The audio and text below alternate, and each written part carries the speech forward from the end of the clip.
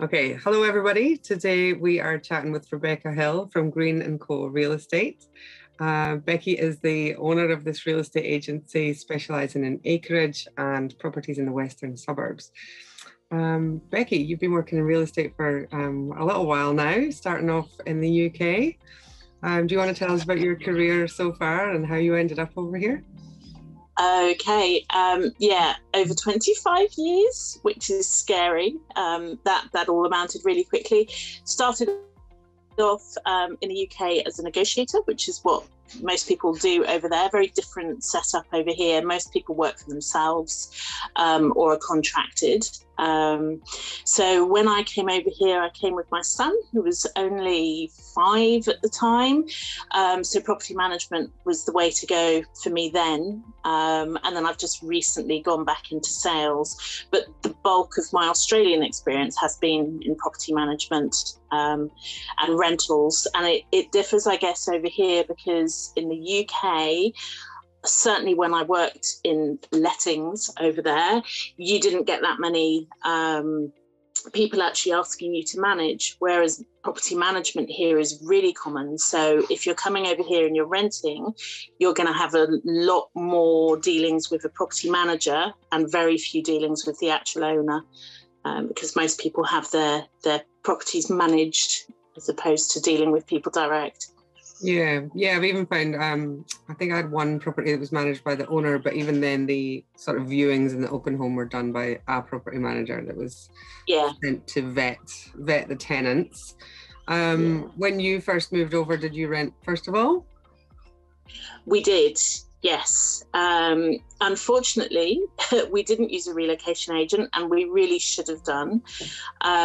We came over and first off lived in a kind of caravan, basically, for the first week, thinking we'll find jobs and we'll be all settled. A week should cover it.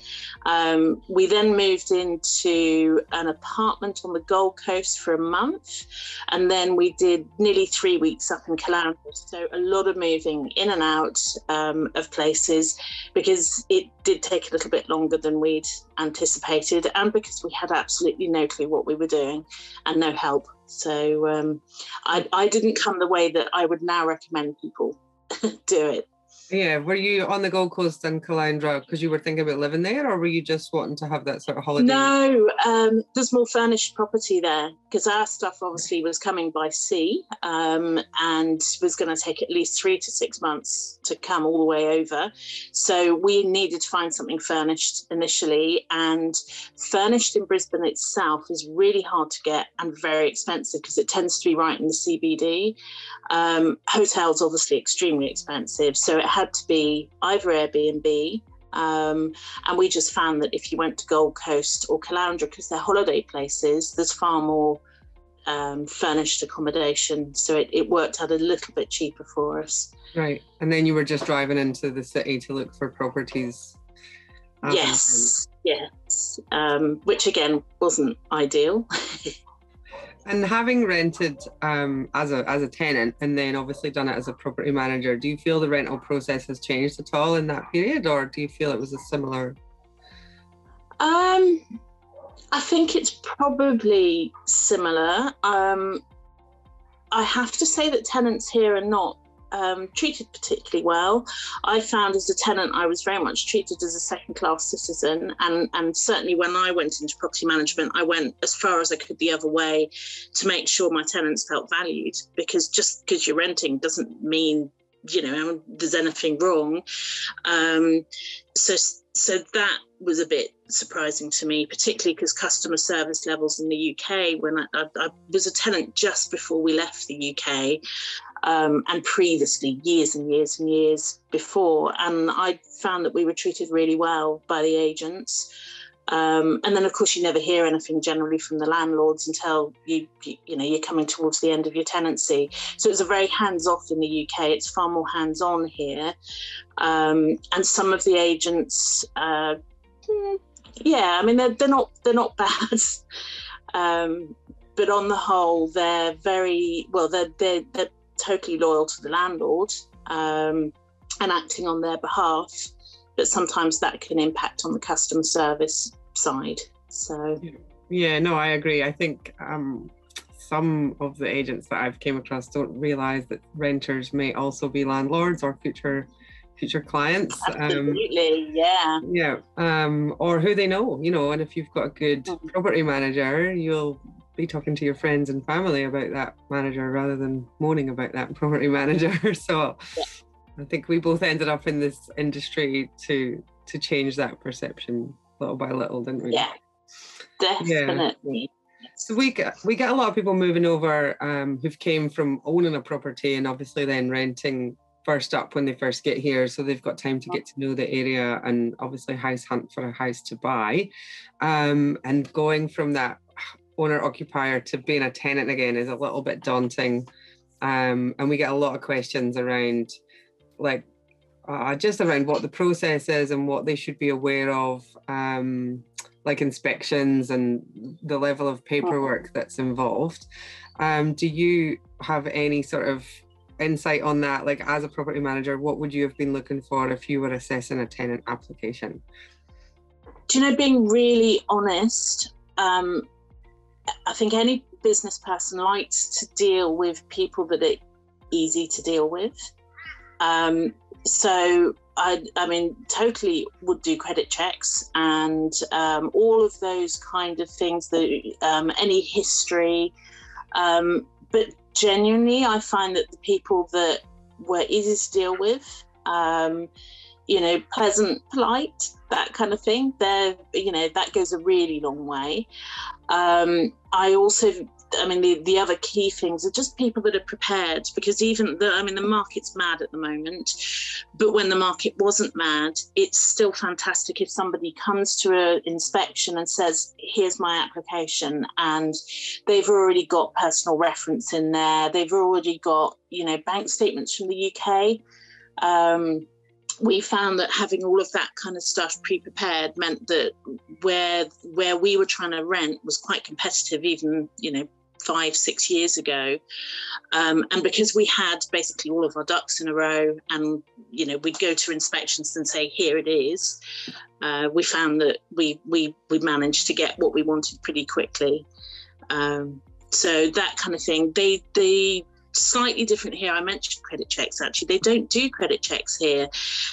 So they'll check you on ticker, which is called the Naughty Tenants Register. And otherwise, it is basically personal references.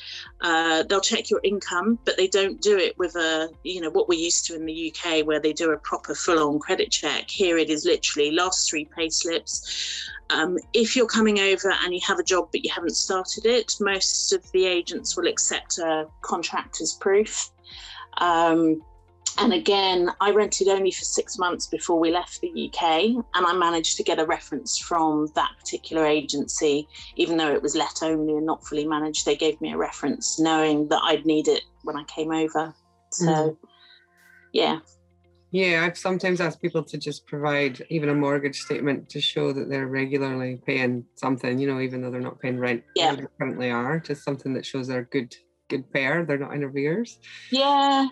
Yeah, and if they've just sold, or if they've rented their own property out in the UK, that agency will provide proof that they're homeowners, or their conveyancing solicitor will provide details to say they've sold, they're liquid. They'll put in writing how much money you've got in the bank. And over here, you can't pay 6 months in advance, but you can pay in 3-month instalments. And again, that can also sometimes be a good way, if you're coming without a job to begin with, prepaying rent is a very good way of making sure that you're, going to be of interest to those landlords still. Yes, that you've just got that covered if you happen to be delayed on getting a job. Yeah. And then once they're in the rental, obviously they have to do the move-in inspection report, which I find is a little bit daunting for some people, because it's sort of your key to getting your bond back, isn't it? Yeah, very much so. And it's really important that not all property managers do them in the same way, and it is the tenant's responsibility to double check that how something's been described is correct. I've seen over the years so many reports where it's just been ticked as all good condition, and actually the agent hasn't picked up on things that down the line, if you have a change of property manager, you could potentially get blamed for if you didn't make a note of it when you moved in. So yeah, well worth just taking, just before the removalists arrive, if you can, just take half an hour, walk round, photograph anything that you would consider to be damage, not wear and tear, and just make a note of it on that report. Make sure that goes back to the agent within the 3 days, and it's 3 actual days, not working days. So if you move it on a Saturday, make sure you drop it back on the Monday. Basically. Yeah, that's a key point on the property manager changing as well. I did have a rental once that went through four property managers in the time that the tenants were in that house. So yeah, the fourth person, if good notes haven't been kept or good photographs haven't been kept, then they're not going to have a clue what state the house was in when you first got it. So having those photographs and that report very detailed is key. Yeah, definitely saves you going through any sort of lengthy dispute process with the agent. And then you also get quarterly inspections. I can't remember if that happens in the UK. Does that? The UK, it's 6 monthly, so twice a year if it's fully managed. And yeah, over here, and it comes around so fast. It's good in some ways because I mean it means you spring clean at least 4 times a year. But it is basically, it's an inspection. The property manager will come basically sort of every 13 weeks. It averages out. And they're coming really just to make sure that there isn't anything that perhaps you haven't reported as a tenant that could be, structural damage or a, maintenance issue. It's also, it sounds really judgy, but it's not kind of seeing how clean you live. But for example, if somebody never vacuums a carpet for an entire 6-month tenancy, you can end up with carpet moth, which then is an issue because you'll have to replace all your carpets and have a pest spray, and it can get really expensive. So it's stuff like that. So if, another example is we're all working from home at the moment, so we're all sitting in our wheelie office chairs. Got one behind me, and in a rental property, it's really important you put a plastic mat under it because you will be held responsible if the carpet gets damaged. So a good property manager will just politely say to a tenant, would you mind just popping a mat under that? And they'll document they've done that. So if you don't do it and then you come to the end of the tenancy and the carpet's wrecked, you will be responsible. So it's little things like that. You do get a few property managers that think it's an excuse to get around with. I mean, I haven't actually seen anybody with white gloves doing the dust thing, but you do get people that will say, oh, they hadn't made their bed. And it's like, well, hang on, you're not there to look at whether someone's made their bed or not. But I do think if you don't know who's coming around to your property that you're renting, just make that effort. In your own head, think it's your mother-in-law coming to visit and the kind of lengths you go to impress her, and then you'll be fine. Yeah, that's they're definitely not there to check on the cleanliness, but as you say, if it's never clean in all your checks, then you're going to be probably paying a little bit more attention at the checkout to see how clean they've managed to get it when they've finally left. But it's also an opportunity for the tenants to raise little minor repairs that maybe need carried out that they haven't previously noted, because they'll get notified a week or 2 before the inspection to say somebody's coming one day. So they have to give 7 days notice, but most agents will give at least 2 weeks. I would say if there's anything, I know not everybody's going to recognise what maintenance is more important, but minor things, fine, leave those to report on a routine inspection. But anything major, if you see a crack in a wall, if there's a slow leak anywhere, obviously report that ahead. It's really important because, again, as a tenant, part of the tenancy agreement, you are signing to say that you will report stuff and that you're responsible if you don't, basically. So yes, I've personally been stung by that before. We had a tradie who broke a window whilst doing some repairs, and we never noticed, and we got stung for it when we moved out, because nobody had noticed it and we couldn't prove that it was them. So yeah, it was a sore lesson to learn at the time. But yeah, you are responsible for that house, and taking care of it. So there is that. I find the actual tenants are pretty well looked after in a sense. So there's very strict rules about who can access and when they can access and how. I mean, you are sort of, what's the terminology about being left to live in peace or something like that? Quiet enjoyment. Quiet enjoyment, yeah. So it's I think the tenant is looked after by the legislation, and then the property manager sort of looks after the owner, although they should look after both, ideally. I think they should.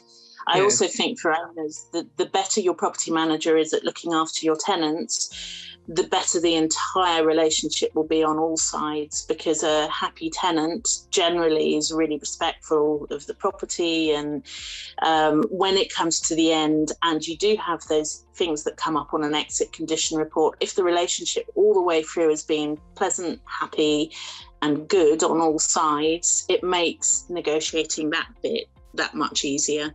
Mm-hmm. So you mentioned the exit condition report, so that's just the flip side of the entry condition report, isn't it, where you just again go through the property and make sure it is as it was when the tenant first moved in, really. And then everything's get checked off, and then you hopefully get your bond back based on the fact you've looked after it. Yeah, and that's it in a nutshell, isn't it? That's the whole, I guess, involvement. It is. And the tenant, as you said, the tenants are very definitely really well supported here from the law point of view. So as long as you get those key things right, check your entry when you first move in, and then make sure as far as possible that you're handing the property back as it was handed to you. It's all good. And just be aware of the difference between damage and wear and tear. Drawings on the wall is damage. A scuff from furniture is wear and tear. So, yeah. Yeah, that's a good way to look at it. Oh, well, thank you very much, Beccy. That's been awesome. I loved hearing from you today. You've obviously got a wealth of property management and sales knowledge up your sleeve. So thank you very much for your time. No problem.